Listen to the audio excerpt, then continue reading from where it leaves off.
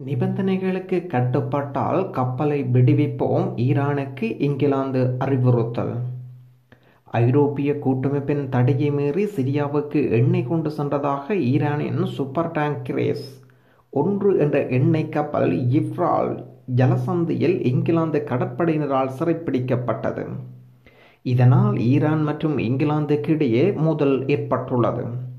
இந்த நிலையில் நிபந்தனைகளின் பேரில் ஈரானின் எண்ணெய் கப்பலை விடுவிக்க தயாராக இருப்பதாக இங்கிலாந்து அறிவித்திருக்கின்றது. இது குறித்து இங்கிலாந்து வெளியுறவு மந்திரி ஜெரோமி ஹண்ட் கூறுகையில், ஈரானுடன் பிரச்சினையை தீர்க்கவே விரும்புகின்றோம். சிரியாவுக்கு எண்ணெய் எடுத்து செல்ல மாட்டோம் என உத்தரவாதம் அளித்தால், நிபந்தனைகளுக்கு கட்டுப்பட்டால் எண்ணெய் கப்பலை விடுவிக்க தயாராக இருக்கின்றோம். ஆனால் இங்கிலாந்தின் இந்த நிபந்தனையை திட்டவட்டமாக நிராகரித்துள்ள ஈரான் எந்த சூழ்நிலையிலும் எண்ணெய் ஏற்றுமதி நிறுத்த முடியாது என ஈரான் அறிவித்திருக்கின்றது.